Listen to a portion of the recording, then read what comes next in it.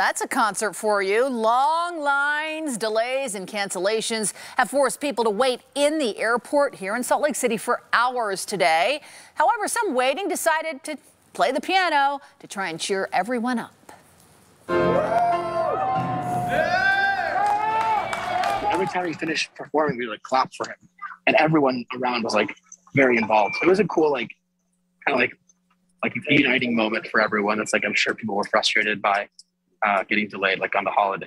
Very cool there. Everyone did need some cheering up because, as you can see from the FlightAware map, it's called the misery map, there has been more issues today at Salt Lake International. Miserable people in a miserable place at a miserable time of year. Fox 13's Erin Cox joins us live from outside the airport, but she was just inside spending time with passengers. Erin, what is going through their mind tonight? That's right, Adam and Kelly. Well, just to give you a look at what they're enduring inside the airport, there have been 35 cancellations and 328 delays, and that is just today's numbers from FlightAware. But passengers tell me they've had a little bit of fun passing the time. Many sitting in the airport. No!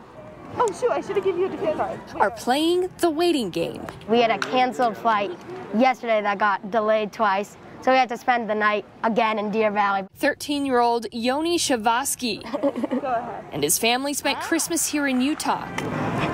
Their JetBlue flight was canceled, and they've been trying to fly home back east ever since yesterday. We thought maybe an hour delay or something, not canceled. So we were, pretty shocked. You get pretty bored and hot, and you just want to be back home. Leo and Claudia Andrade's Delta flight was delayed 8 hours out of Montana. It wasn't because of the weather that our flight got delayed at 4 in the morning. Yeah. I guess that the plane coming in with the crew had just gotten there at 4, and they legally can't fly another plane. So then what did he call it? He called it a crew rest crew period. Rest. There was a mandatory crew rest.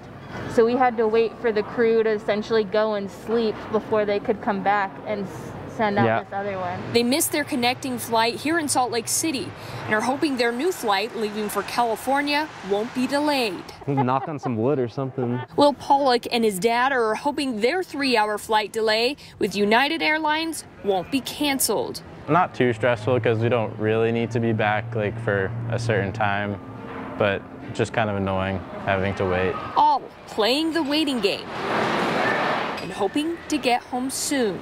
It's been fun. I mean, I've been winning a lot.